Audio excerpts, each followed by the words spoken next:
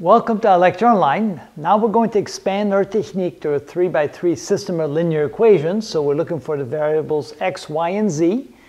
Now we have a fairly straightforward example because that way we can show you how that actually works. But again, the concept is that we have a matrix A which has all the coefficients of x, y, and z from the three equations. We have matrix X which represents the three variables x, y, and z. And we have the matrix B which represents the constants of the right side of the equal sign.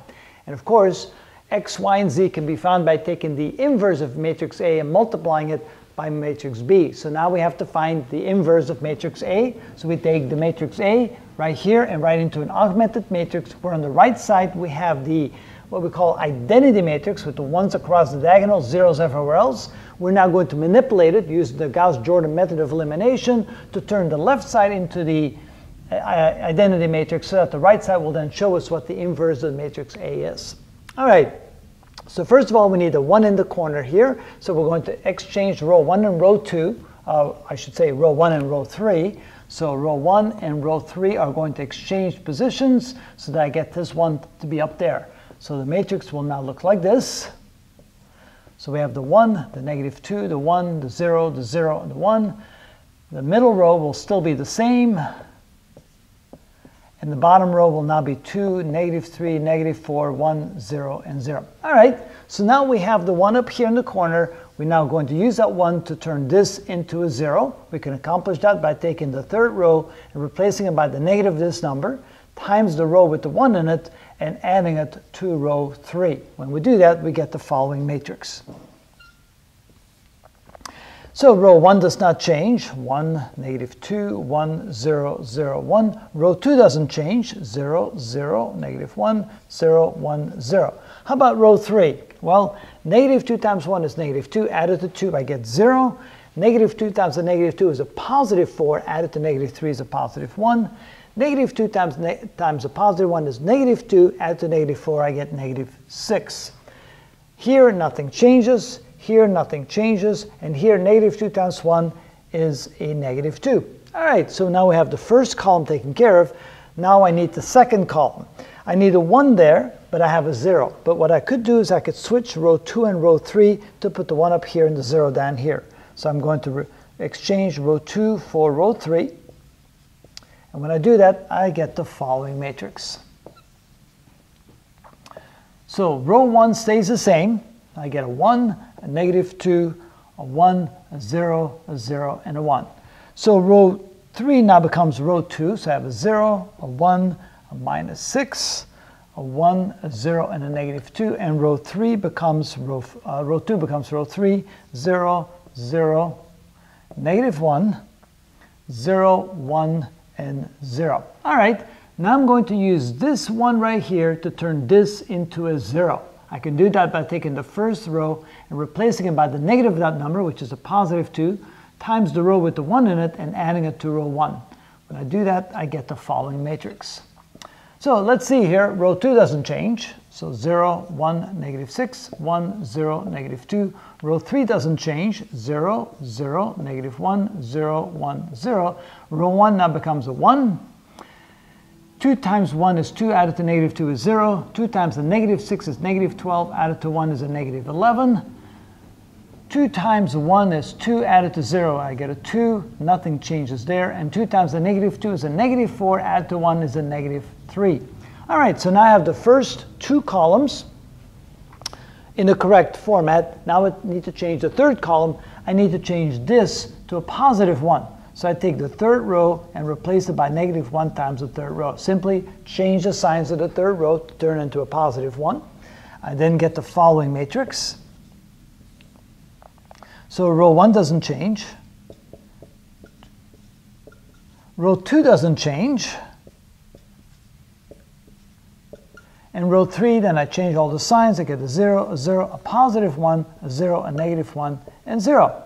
All right, now I'm going to use that 1 right here and turn this into a 0 and turn this into a 0. I can do that by taking the first row and replacing it by the negative of that number times the row with the 1 in it and adding it to row 1. I can take row 2 and replacing it by the negative of that number, positive 6, times the row with the 1 in it, adding it to row number 2. That will turn these into zeros, and let's see how the other numbers then end up. So I get the following matrix when I do that. Now you can see that row 3 doesn't change, so I get a 0, and a 1, a 0, a negative 1, and a 0. Row 1, 11 times 1 is 11, added to negative 11 is 0, so that becomes a 0. This remains a 1 and 0, this remains a 0 and a 1. Okay, 11 times 0, nothing changes. 11 times the negative 1 makes that a negative 11. 11 times 0, nothing changes. All right, row number 2, 6 times 1 added to negative 6 is 0. 6 times 0, nothing changes. 6 times the negative 1 is a negative 6. And 6 times 0, nothing changes. So now on the left side I have the identity matrix. On the right side I have the inverse of A. So this is the identity matrix. This is the inverse of A. Now, to find x, y, and z, I go ahead and do this. So I can say that the matrix containing x, y, and z is equal to the product of the inverse of the matrix A, which is A inverse right here, which is 2, negative 11, negative 3, 1, negative 6, negative 2, 0, negative 1, and 0.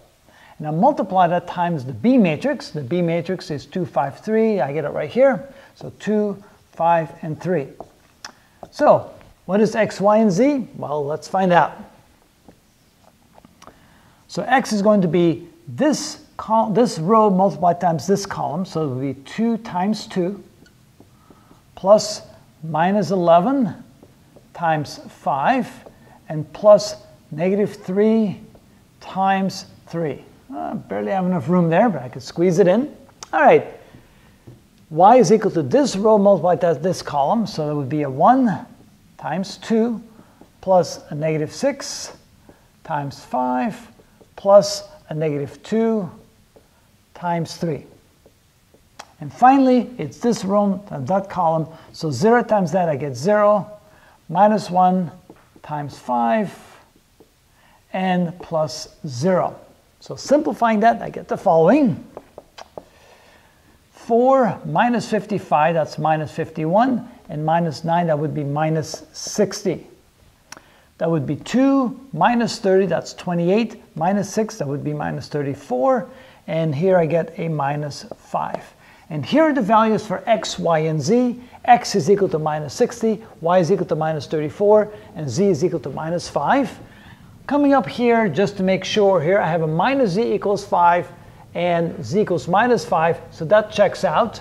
Maybe another quick check. Minus 60 plus 68, that would be plus 8, minus 5 plus 3, so it looks like the answers seem to make sense, and that must be the answer then for x, y, and z. Again, the way we do that is we get the 3 equations.